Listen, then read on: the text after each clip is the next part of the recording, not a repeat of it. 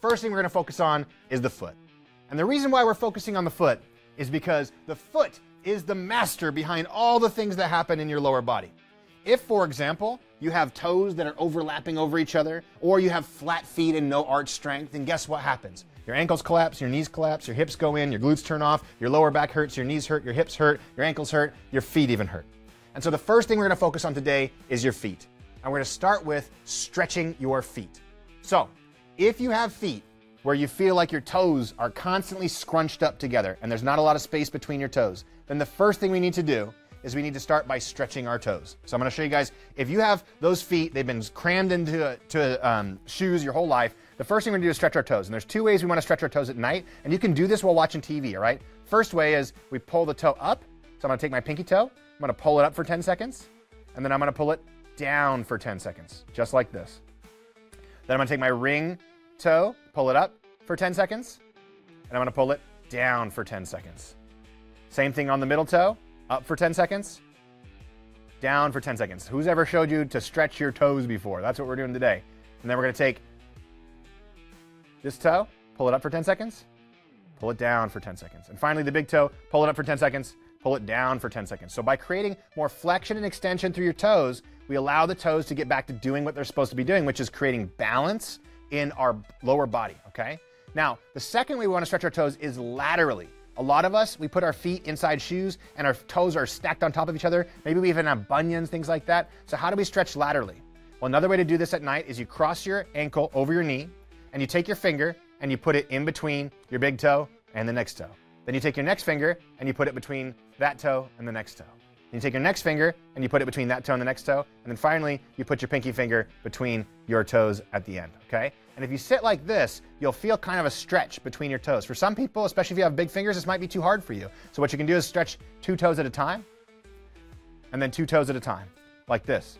Or if you really want to get some amazing bang for your buck without having to put your fingers between your toes like this to get that lateral stretch, you can go buy a pair of toe spacers, the same type of toe spacers that you would get if you were just finishing a pedicure, and put them between your toes on both feet, and just sit in those toe spacers every night for about 30 minutes to try and regain that function of our toes being able to spread out and create space in between those toes.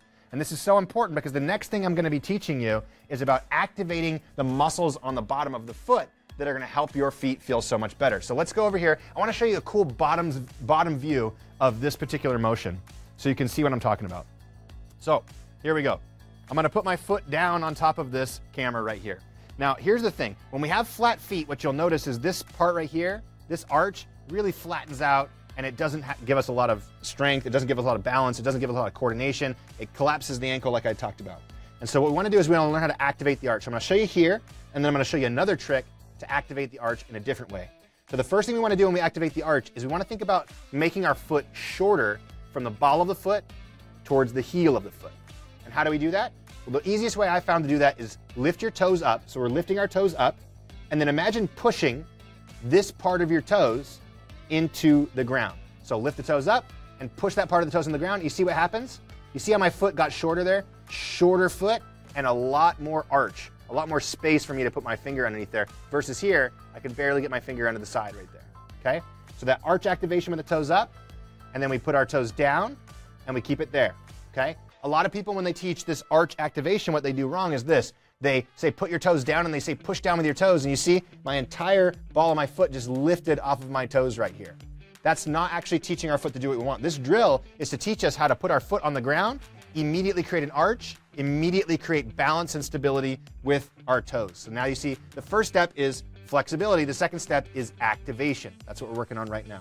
Now, this is kind of complex and it sounds like something that maybe is like, oh, I can't really do this. So I'm going to show you a different movement right now that's going to help you create a visual feedback to whether or not you're doing this right, all right? And so all you're going to need is a piece of paper, and you can come over here and you can work on this on the ground, okay? And you can put this piece of paper on top of like linoleum, hardwood floor, any sort of surface like that. And what we're going to do is this. You're going to put your foot on top of that piece of paper, okay? And then what we're going to do is we're going to start to scrunch the arch. We lift the toes and we pull the foot together. You see when I do that, what happens? The piece of paper gets a ripple, okay? Now here's the hard part for most people. Can we keep the toes spread and put them back down while keeping that ripple in the paper? So we get that nice wide toes right here, nice active arch right here.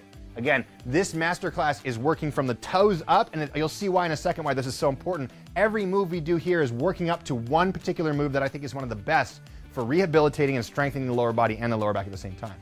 So how do you put this into practice if you feel like you have feet that aren't functioning properly? Maybe you stretch your toes for 5 or 10 minutes, or if you have a toe spacer, put them in there 30 minutes at the end of the day, and then once in the morning or once in the evening or both, put your foot down on the ground. If you need the piece of paper, you can. Scrunch the foot, create that little scrunch in the paper, grip the ground with the toes, and then hold for a second, and then relax, and repeat. Go back to whatever your foot is, like maybe it's a flat foot in the beginning, scrunch the foot, create that arch in the paper, squeeze the ground with the toes, hold for a second, and then relax. And practice that, like say, at least 10 times, okay? If we do that at least 10 times throughout the day, you're gonna start educating your foot in what it's supposed to do. Remember, again, this is not us pumping this muscle. This is us building a mind-muscle connection with our foot to teach it how to do its job, which is to create that balance and stability in the foot, which transitions up to the ankle, the knee, the hip, the lower back, etc.